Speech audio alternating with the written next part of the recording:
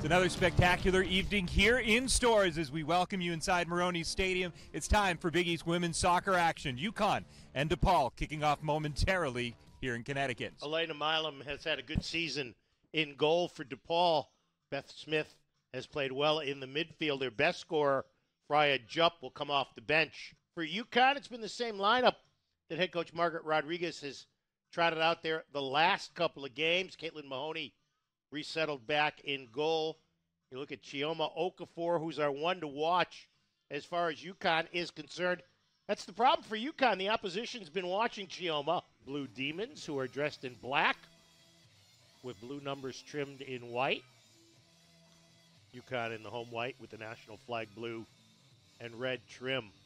And we are underway. Get this thing started. UConn works right to left. They are 4-2-4 over their last 10.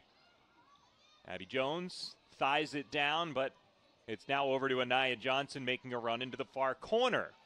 Keeps it in along the end line. Served up for Okafor, who heads it into traffic. A drive towards goal and an early tally. UConn has got a 1-0 lead. That's Maddie Freed.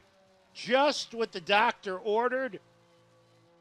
Maddie Freed finds the back of the net for her fourth goal of the season. Was all set up, Adam, by the run on the far side by Anaya Johnson.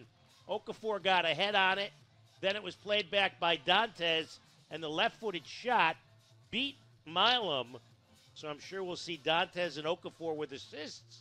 And at 3:10, UConn takes the lead. Only it's UConn there to collect. We talk about UConn with the difference in defense as Abby Jones streaks into the box. She knocks in another for the Huskies. A great lead pass has UConn up 2-0. Well, that was a textbook play for the Nottingham, England native. Johnson with the perfect through ball. Jones splits the defense, and she beats Milam to the far side for Abby Jones. Goal number 4 of the season. Come in 4, 6, and 5. But not bad on the road, 2, 2, and 3. Same mark as their Big East ledger. A drive in by Freed, turned aside.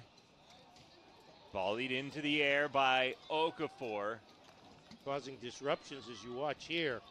Watch the great move that Freed will put on the defender for DePaul. Plus the fact the defender blew a tire helped her out. Beautiful feed from Lewis. Here's a ball intended for Okafor. A shot and a beautiful save by Milam. Osio had a chance to make it 3-0. And obviously it's the difference between non-conference play and conference play. DePaul, a chance at the 18. Good-looking play developing. Back to the left foot. A shot and a score. DePaul has broken through for a goal in the 74th minute on their first look to goal here tonight.